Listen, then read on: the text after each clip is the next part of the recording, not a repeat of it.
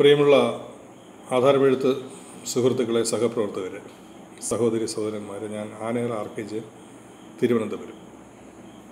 ലോക്ക്ഡൗണിനെ തുടർന്ന് കഴിഞ്ഞ ബജറ്റിൽ വർദ്ധിപ്പിച്ച ഭൂമിയുടെ ന്യായവില വർധനവ് നാളെയും മറ്റന്നാളത്തോടുകൂടി 14-15 തീയതിയോടുകൂടി പര്യവസാനിക്കുകയാണ്. അതിൻ്റെ ആനുകൂല്യം തീരുകയാണ്. അത് ദീർഘിപ്പിക്കണമെന്നുള്ള സംഘടനയുടെ ആവശ്യം അംഗീകൃതമായില്ല. അതിനോടൊപ്പം പറഞ്ഞിട്ടുള്ള കാര്യങ്ങൾക്കും ഇതുവരെയും തീരുമാനങ്ങളൊന്നും വന്നിട്ടില്ല. ഇപ്പോൾ 10 ടോക്കൺ ഉണ്ടായിരുന്നത് 25 ടോക്കണായിട്ട് വർദ്ധിപ്പിച്ചിട്ടുണ്ട്. 10 ടോക്കണിൽ 1 ടോക്കണാണ് ഫ്ലാറ്റിന് സംവരണം ചെയ്തിരുന്നത്. ഇപ്പോൾ അത് 10 ടോക്കണായിട്ട് ഫ്ലാറ്റുകൾക്ക് സംവരണം ചെയ്തിട്ട് 15 എണ്ണമാണ് ജനറൽ കാറ്റഗറിയിൽ സാധാരണക്കാർക്കായിട്ട് വെച്ചിട്ടുള്ളത്.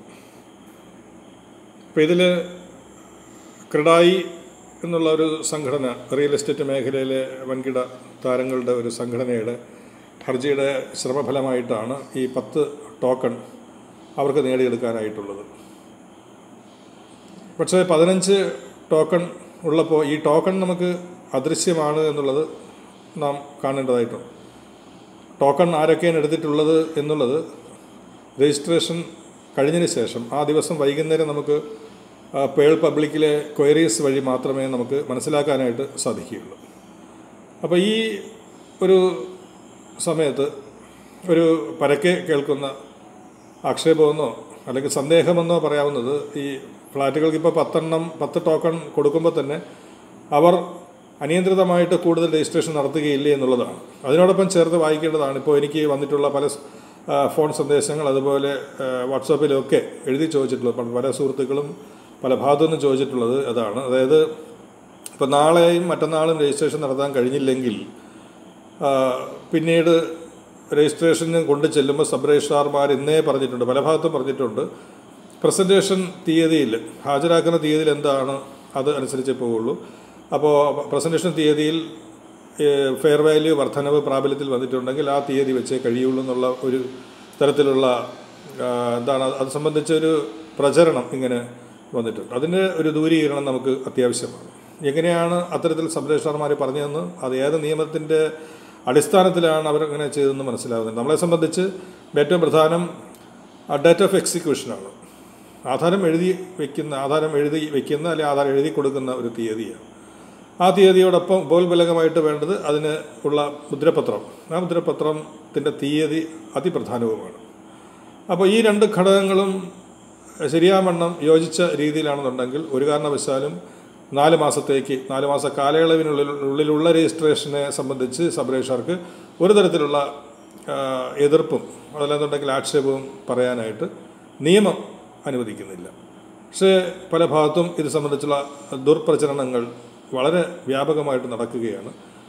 അതുമാത്രമല്ല, ഈ ടോക്കൺ സംബന്ധിച്ച് നമ്മൾ തന്നെ ക്വയറീസ് നോക്കേണ്ടതായിട്ടുണ്ട്, ഈ 10ൽ കൂടുതൽ ഉണ്ടോ എന്നുള്ളത്. കാരണം അതിൻ്റെ ഭാഗമായിട്ടാണോ സബ് രജിസ്ട്രാർമാർ ആ നിലപാടെടുത്തിട്ടുണ്ട് എന്ന് ന്യായമായിട്ട് നമ്മൾ സംശയിക്കേണ്ട ഒരു സാഹചര്യം വന്നിരിക്കുകയാണ്.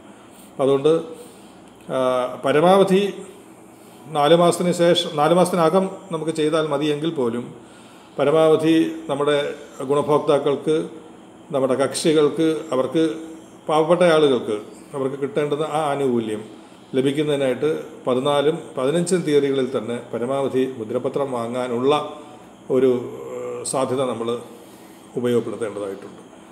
പിന്നെ മറ്റു വരുന്ന കാര്യങ്ങളിലെല്ലാം കൃത്യമായിട്ടും സബ് രജിസ്ട്രാർമാർ ചില ഭാഗങ്ങളിൽ ഒരുപക്ഷെ ഇങ്ങനെയുള്ള ദുർവ്യാഖ്യാന പരമ്പര തന്നെ സൃഷ്ടിച്ചാൽ പോലും അതിനെ മറികടക്കാനായിട്ട് നമുക്ക് കഴിയുമെന്നുള്ളതും വളരെ പ്രധാനപ്പെട്ട കാര്യമാണ്.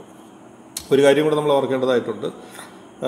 വെണ്ടർമാരുടെ ബുക്ക് പരിശോധന ഈ ഘട്ടത്തിൽ നിർണായകമായിരിക്കും എന്നുള്ള ഒരു ഭാഗവും കൂടി നമ്മൾ ശ്രദ്ധിക്കേണ്ടതായിട്ടുണ്ട്. പ്രത്യേകിച്ച് വെണ്ടർമാർ. അപ്പം നമ്മൾ വാങ്ങുന്ന ആ മുദ്രപത്രം കൃത്യമായ, ഇപ്പോൾ 16-ാം തീയതി വാങ്ങിയിട്ട് 15-ാം തീയതി വയ്ക്കുക, അല്ലെങ്കിൽ 17-ന് വാങ്ങിച്ചിട്ട് 15 വയ്ക്കുക എന്നുള്ള ആ കാര്യങ്ങളിൽ അങ്ങനെയുള്ള ഒരു തരത്തിലുള്ള ഏർപ്പാടുകൾക്കൊന്നും തുനിയാതെ കൃത്യമായ തീയതിയിൽ തന്നെ നോക്കണം. വെണ്ടർമാരുടെ പുസ്തകം, അവരുടെ രജിസ്റ്റർ പരിശോധിക്കാനായിട്ട് മിക്കവാറും സർക്കാർ ഏജൻസികൾ തയ്യാറാവാൻ സാധ്യതയുണ്ടെന്നുള്ളതും നമ്മൾ ഗൗരവമായിട്ടും നോക്കി കാണേണ്ടതായിട്ടുണ്ട്. അപ്പം അതുകൊണ്ട് 14-15 തീയതികളിൽ തന്നെ നോക്കണം.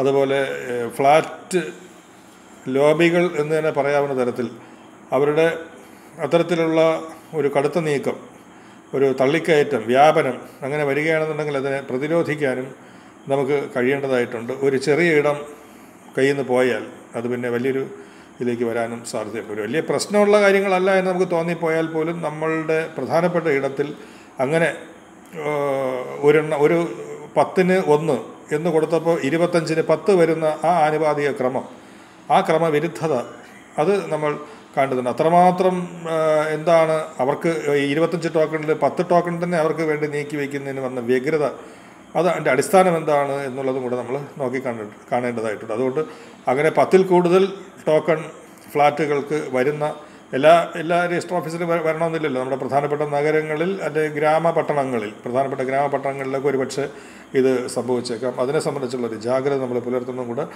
എൻ്റെ വിനീതമായ അഭ്യർത്ഥനയാണ്. ഞാൻ ആനേർ RK, തിരുവനന്തപുരം. നന്ദി, നമസ്കാരം.